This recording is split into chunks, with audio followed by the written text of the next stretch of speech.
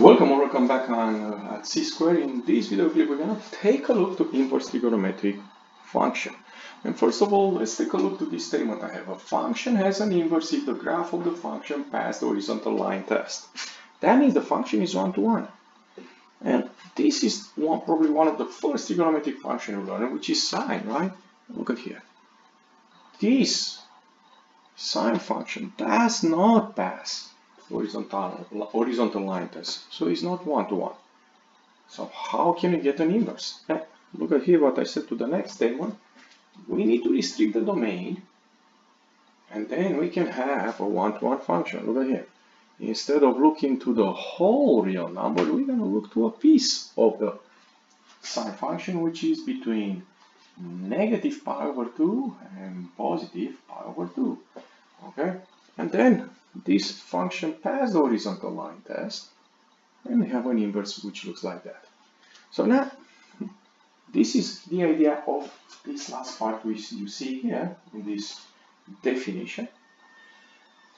It's very important to see this inverse sine function in this format. The inverse sine function also, you can hear this name, arcsine. This is a one way to write arcsine, and this is a second way. Either way is good. So what can we do here? Now we can come over a problem like this. We want to find the arcsine of square root of 3 over 2. Okay, so the way I would like here to solve the problem is by going backwards. I'm looking for an angle or an arc whose sine is square root of 3 over 2. Or a simple way to say, hey, sine of theta is square root of 3 over 2. How much is that theta? And for that reason, I'm going to bring here the unit circle. Okay, the unit circle. And if you remember, the range of this arcsine is between negative pi over 2 and pi over 2. So therefore, close both sides. Therefore, this part of the unit circle we don't need it. So you're going to look only to the right side here. And you need to find the moment where the sine, right? The y coordinate, you see it, is square root of 3 over 2, which is right here, right? Sine is square root of 3 over 2 at 60 degree or pi over 3. This is the answer.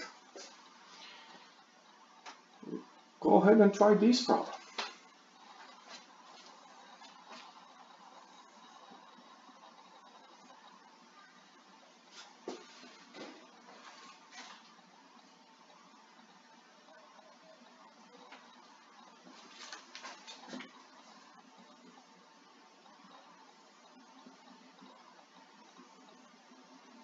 If you end up with negative pi over 6, excellent job. So here I have a mistake. I need a circle that should be negative 1/2.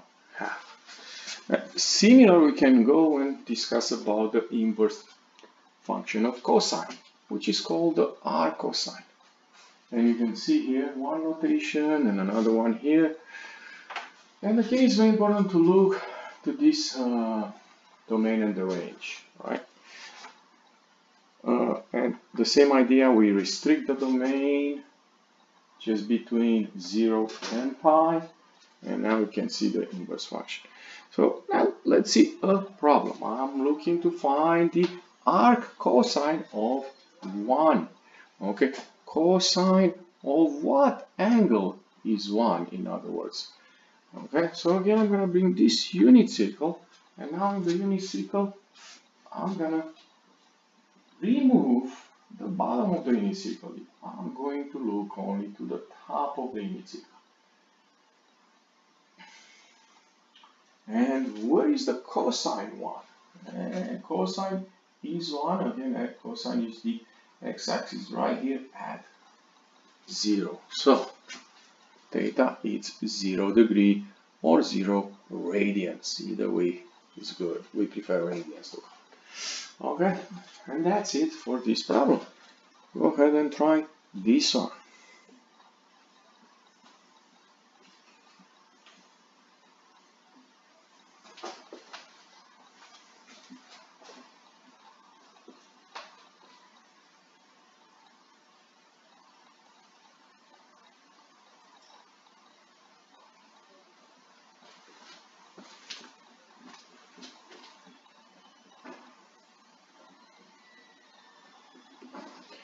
If you end up with 5 pi over 6, then is excellent. Okay, and the last inverse trigonometric function is what we call arctangent, the inverse of the tangent function. And you see here the notation, or this one. Yeah, one more time, take a look to the domain and the range. And the same idea. We restricted the domain here of the tangent, and there you go. This is the inverse of the tangent, arctangent. Okay, how are we gonna solve problem like this? The arctangent of 0. So if you look to this unit circle, we can use it somehow, but not exactly like the other two examples. For example, why? Because this one has only sine and cosine. But the first part is kind of the same. I'm looking for an angle whose tangent is 0. And now, if you remember, the tangent is sine over cosine.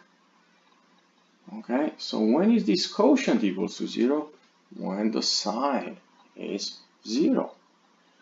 So basically now we're gonna look on the right side. For the arctangent also, you're gonna look on the right side. No pi over 2, no negative pi over 2, right? Is open interval for the range of the arctangent. And where is the sine? 0. We take a look, the sine is 0 right here at 0 degree or 0 radian. And that's it. That's the answer for this one. Go ahead and try this one.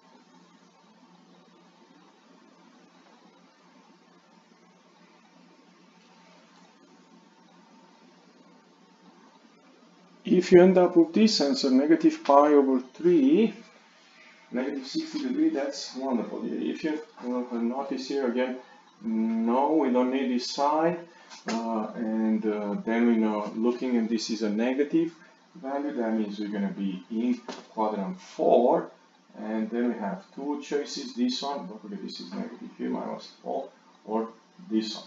And this is the only one that works if we do the quotient sine over cosine. Yeah, so again, it's a little bit more to work on arctangent. You may want to practice more with this guy. If you enjoyed this video, please don't forget to click the like button and come back on C-Squared for more help. Thank you.